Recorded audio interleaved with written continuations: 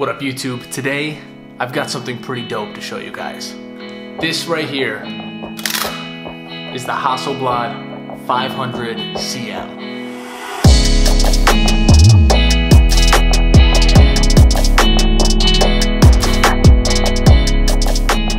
So a few weeks ago, I went into the camera store, tested this thing out, played with it for a little bit, and I literally just could not leave the store without buying it. If you just test it out once and you hear the shutter sound of it, I mean, there's absolutely no way that you don't love this thing after you use it for the first time. The 500 CM is the second camera in Hasselblad's V series of cameras, which, fun fact, is actually the same series of cameras that they brought to the moon on the Apollo missions, which is just kind of a cool thing to know. This thing has to be one of the most well-engineered cameras I've ever used. All of the mechanics on it are just so smooth, it's so easy to load, and I mean, the best thing about it, in my opinion, again, is that shutter sound. I mean, listen to that thing, it's unreal. The 500 CM is a completely modular camera, meaning that you can actually remove the viewfinder from it, take the lens off, swap out a new one, and you can even add different like film winders and film backs.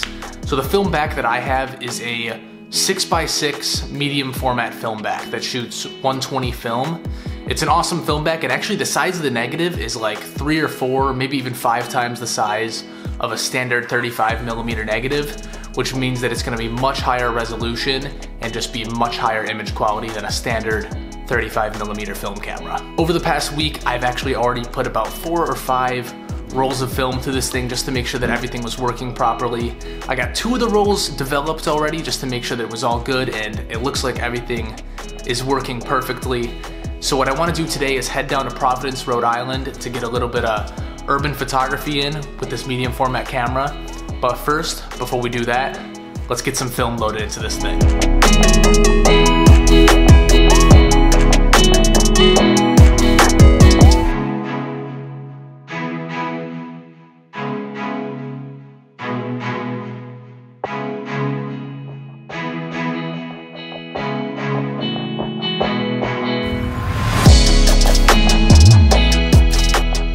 The coolest thing about this camera, in my opinion, is actually its viewfinder.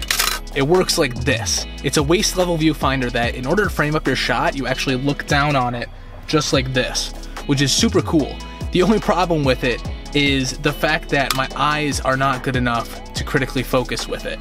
So in order to focus, what you do is you have this little magnifier pop up just like that.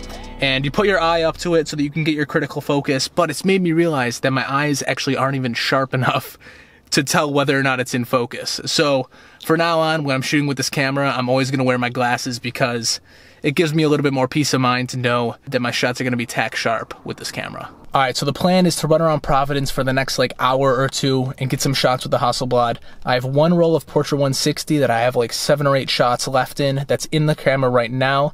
And then I also have a roll of Velvia 100 that I'm gonna shoot with as well, which is like super saturated, super vibrant colors.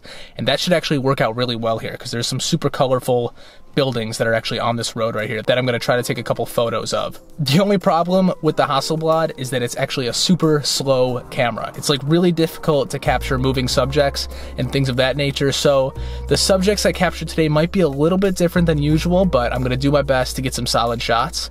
And so let's not waste any time. Let's get right into it.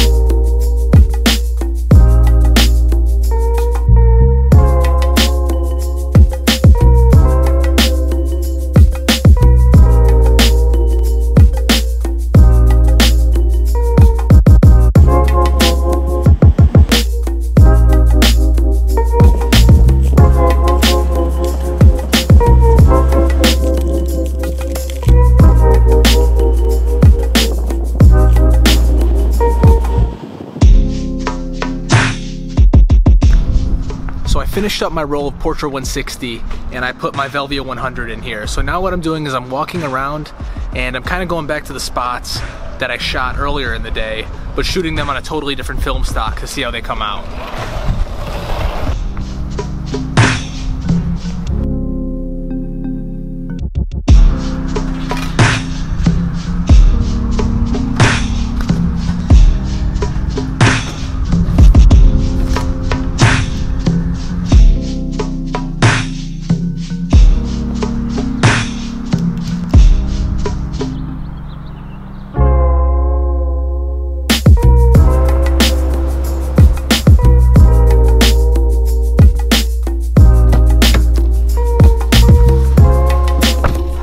Alright, that is a wrap on Providence for the afternoon.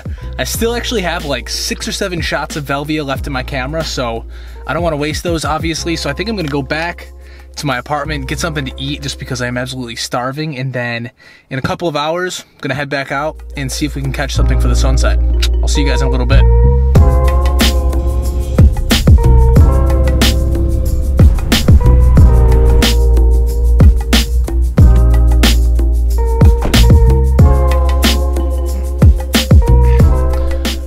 I'm running pretty low on time right now. I had to do a couple of chores just to get ready for the work week, so the sun is setting in about 20 or 30 minutes, so I'm gonna get out there and do my best with what I can. I'm actually gonna leave my video camera back here so I can focus on taking photos, but after I finish that up, I'm gonna wrap up all my film, send it out at the post office early tomorrow morning, and then I'll talk to you guys with all the photos in about a week from now.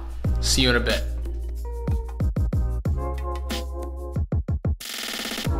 It is finally time to wrap up this video. I know that I've been talking about it for like 3 weeks at this point, but it's taken me way longer than anticipated to wrap this thing up. When I'm working with film, especially when I'm digitizing it all myself, it takes me a hell of a lot longer to create these videos than when I'm working with digital cameras. And at the same time, I've been dealing with moving because I am, as you probably know if you've been watching the videos, I'm leaving this apartment. I'm actually moving out in like 3 days now, so I'm super excited for that. That's why I'm not in front of my desk like I usually am. I'm out here because my desk actually isn't even here anymore. But last time I saw you, I told you I was going out to shoot the sunset, and that sunset actually ended up just not panning out at all. The shots came out like garbage. The sunset was a complete dud, so I'm not even gonna show you those photos because it's not even worth your time. The one thing that you might have noticed, and the one thing that I've been working on a lot, is my color corrections of the film after I've digitized it. So it's actually a lot more difficult than I realized when I'm scanning my own film to get the colors dead on exactly how they would come from the lab. So you might have noticed that a couple of my pictures had like this green tint to them, or the colors just seemed like a little bit dull or a little bit off, and that's because I am just super unfamiliar with scanning my own film. I've been shooting film for a while, but I've never really scanned it myself. I've always paid a lab to do it, but I really want like creative control over the entire process, all the way from shooting the film to scanning it. I've yet to start developing it myself because I don't really have the time to right now, but I want to scan it myself just so I have creative control over like all the colors and everything like that. You might have noticed that some of the colors were a little bit off, but it's just because I'm still getting used to that part of the process. So my thoughts on this camera, the 500cm, after shooting with it for like a solid month now at this point, is that it's literally the most fun camera to shoot with ever, in my opinion. It has plenty of limitations, it's extremely slow to shoot with, and you can't shoot the traditional subjects that I'm used to shooting with a digital camera or even a faster 35mm film camera, but the film scans that come out of this thing are just impeccable, and I love the quality that comes out of them. I've been scanning it lately at like a 50 megapixel equivalent file, and honestly I think that I could probably push it up to like 100 megapixel scans, and I could just continue to zoom in on those files like crazy and not have to worry about it at all. The pictures are so sharp that come out of this thing. So finally, to wrap this thing up, thank you all a ton for watching. I know that a couple of you were waiting a couple weeks for this video to come out, so I apologize for it taking a little bit longer than usual.